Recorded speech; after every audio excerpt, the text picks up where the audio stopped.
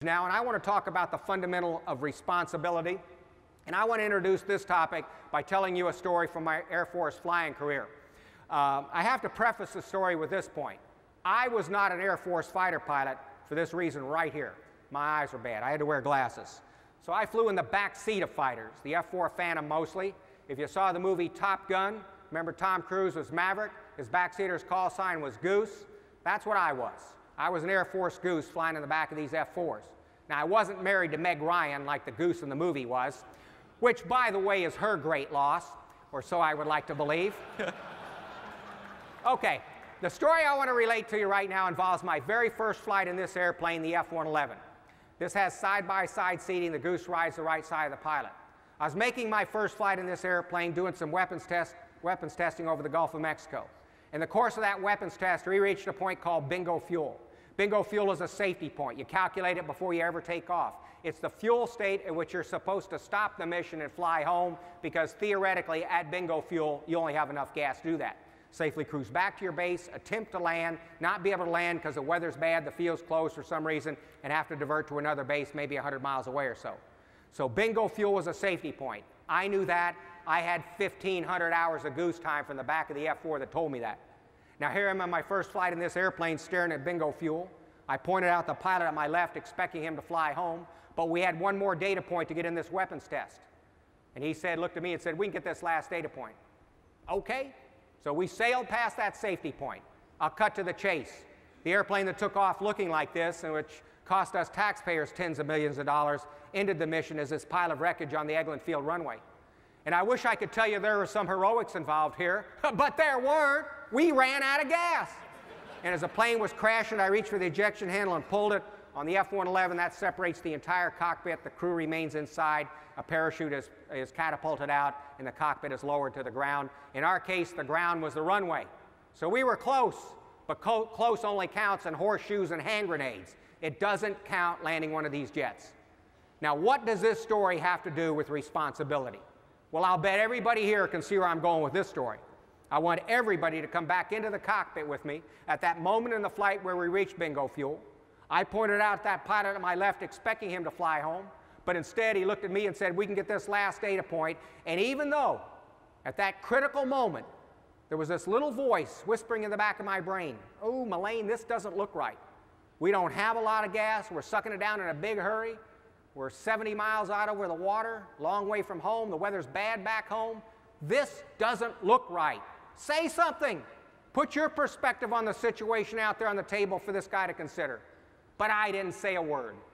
Basically, at this critical moment in this team operation, I ceased to be a team member and became what? A passenger. And why did I do it?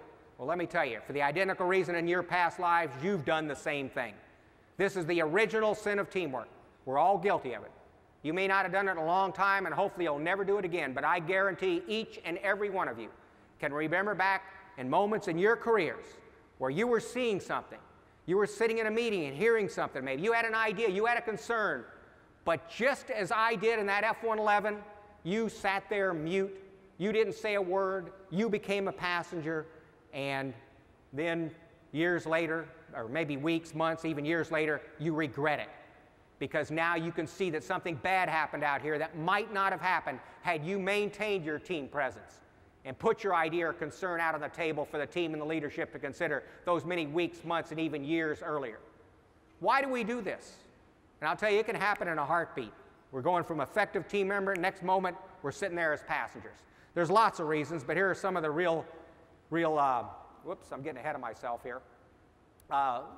One of the major reasons is we end up in that mode of wanting to accept this group think. We'll sit there and go along with the flow with a group, whereas individually we would never agree to accept it. You know, we'd have, if somebody came to us individually and asked our opinion, we would have that opinion. We'd put it out there. But in a group, we don't want to deal with confrontation. It's easy to go with the flow. You know, that group think. That'll turn us into a passenger. We assume others are going to take action. We don't need to. We defer to people who have been in the organization longer and occupy loftier positions, rationalizing they have to know better than we. You know, that's what turned me into in that F-111, that's what turned me into a passenger. I was the goose. I had 30 minutes of flying time in this plane. The pilot to my left had 1,000 hours in it, and he was the aircraft commander. So I rationalized at that bingo fuel point that, hey, he's got to know what he's doing. He's got so much time in the plane. He is the aircraft commander. Surely he sees the situation more clearly than I. And so I deferred to him, position and longevity. And disaster resulted. My near death, his near death, and the loss of that plane. These are just some of the reasons that we can slip into this passenger mode. And I tell you, when it happens, the team is jeopardized. If everybody is not on board with the team, if we have any passengers on the team is jeopardized. This right here is the irreducible essence of our responsibility as individuals on a team, right here, is making sure we count. We never slip into that passenger mode. The power of all teams, folks, resides in the individual. And I say that, it's the engine, the individual is the power of the team. And the reason I can say that is none of us are clones. We've had this diversity of life experience. And through this diversity of life experience, we bring a diversity of perspectives to team situations. You may have 99 people on a team, and because of their common life experience, they have a common perspective. And then you have one other individual who worked somewhere else, was on a different team, had a different boss, had something happen to them in their past lives that is now giving them a different perspective on the situation. And if they would maintain their team presence, put it out there for the team and the leadership to consider, it could have a measurable and significant impact on the safety and success of the team. But it only works when 100 out of 100 people are doing it, not 99 out of 100.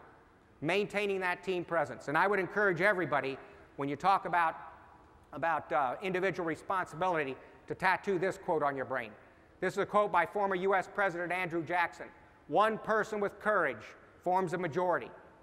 And that's very true. Another way people dismiss themselves into the passenger mode is assuming they don't count. The team's too big. You know, nobody's going to hear them. And they dismiss themselves into that passenger mode. Everybody counts, folks, because none of us are clones. And we all bring this diversity of life experience to the team that gives us this diversity of perspectives. So let's remember that. You count. I don't care if you've been on the job day one or if you're getting ready to retire after 30 years. You count because you are not replicated anywhere else on that team. And I would encourage leaders to make sure they lead with this philosophy, empowerment, to make sure in word and deed you're telling your teams, hey, I value you as an individual. I recognize your uniqueness, that you're not duplicated. If I'm going to lead this team and be in the safest and the most successful it can be, I have to climb into your brains and take a look around. I want to hear from you. That is a critical aspect of leadership, and that's empowerment, making sure nobody is allowed to slip into that passenger mode, that everybody counts.